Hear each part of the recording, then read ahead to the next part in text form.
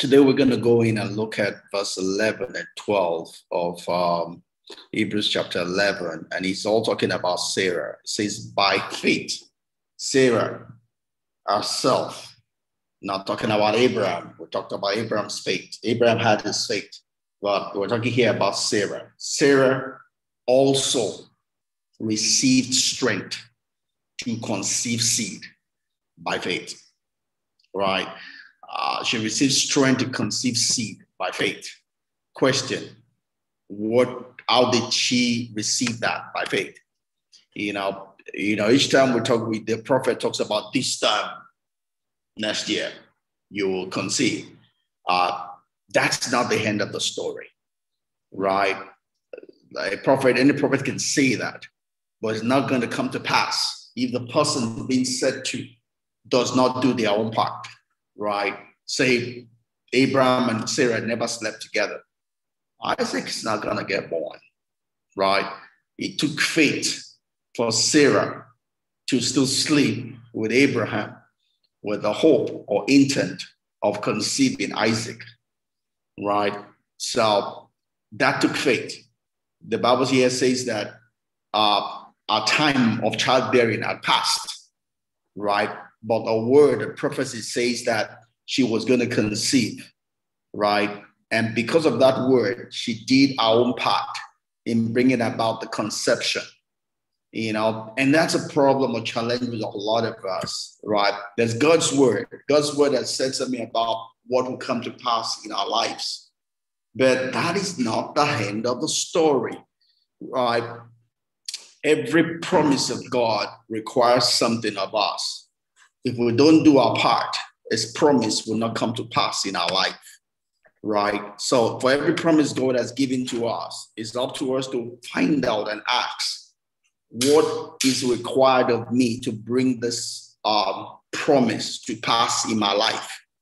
Because there's really no promise of God that is automatic.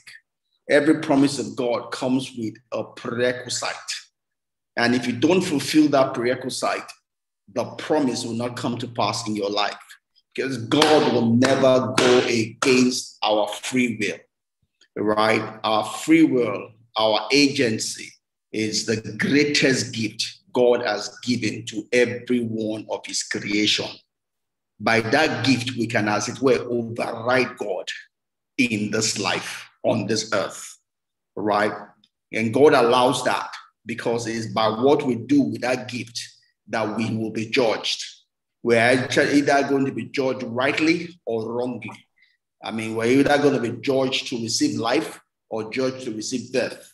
And because God is a just God, God is a perfect God, He will not influence our decision because our decision is a criteria for judgment. If God influences anybody's decision, then He needs to do that for every single person. Otherwise, He stops being a just God. But we will never find an instance to hold God to ransom from His being just. Therefore, God Almighty will not force His will against any one of His creation, right? And that helps us also in understanding scriptures, because there are some scriptures that are a bit confusing, that simply wants to point to the fact that it was because of God. Oh, if not for God, I would not have done that. But that's not true, because again, the word of God cannot be broken. So the only way we can understand scripture is by scripture itself, right? The Bible says that no word of God is for private interpretation, right? But men wrote as they were inspired of the Holy Ghost, right? And the Holy Ghost is not in confusion or division with itself.